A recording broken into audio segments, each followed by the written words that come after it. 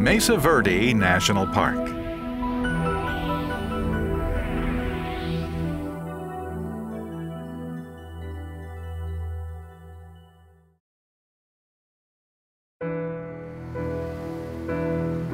What is America? America is its history. The living sap sustaining our daily lives is ever rising, rising fully into the present. But the present is fed by roots sinking deeply into the past. To understand what we are, we must first understand where we came from. As in our private lives, this holds true for our national parks. Every national park is a repository of history. From Yosemite stagecoaches to Hawaii's native royalty, to French Canadians and voyageurs. The skies over the southeasterly pine and juniper woodlands of the state of Colorado breathes history with every gale, every gust of wind. Here stands a bastion of human history in Mesa Verde National Park.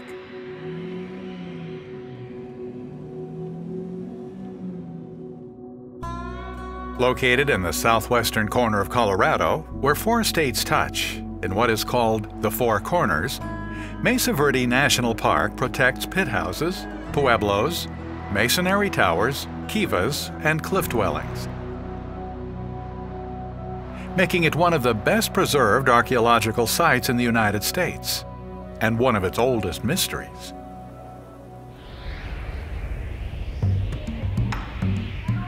These spectral cliff cities were built by a shadowy Stone Age people, whom today's Navajo call the Anasazi, the Ancient Ones.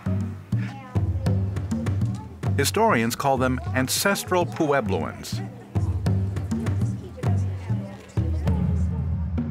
These migrating Ancient Ones settled here around the year 600 AD. Centuries earlier, their forebears made a slow but civilizing transformation from hunter-gatherers to farmers. These farming Anasazi terraced the land so as to capture the sparse rainfall and constructed primitive forms of irrigation. At first, their homes were made in pits they dug. In time, by the late 12th century, they built more elaborate dwellings atop the flat plateaus, mesas in Spanish, which resemble the Pueblo dwellings of today's Hopi Native Americans. Being built on heights made them highly defensible against invaders. Houses were built under rock overhangs and in shallow caves.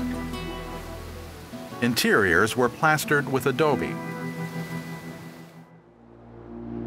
These fantastical structures were clustered into villages, some with lodges of many rooms. One of their most stunning structures is Cliff Palace, with over 200 rooms.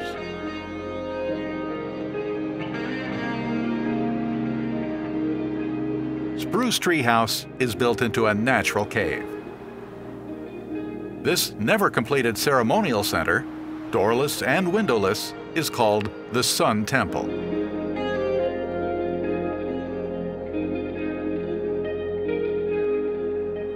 Kodak House is named for a researcher who absentmindedly left his Kodak camera behind.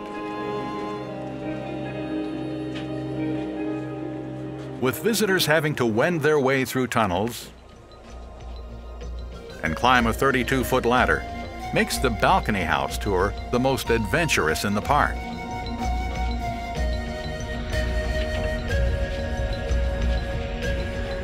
They remained on this mesa for over 700 years. Then, in the 13th century, they disappeared. Why? Were they driven away by drought?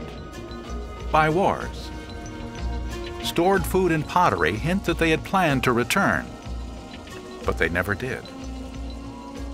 Whatever the reason, these ruins stand as a monument to their past, and continues to this day in pueblos across America's Great Southwest.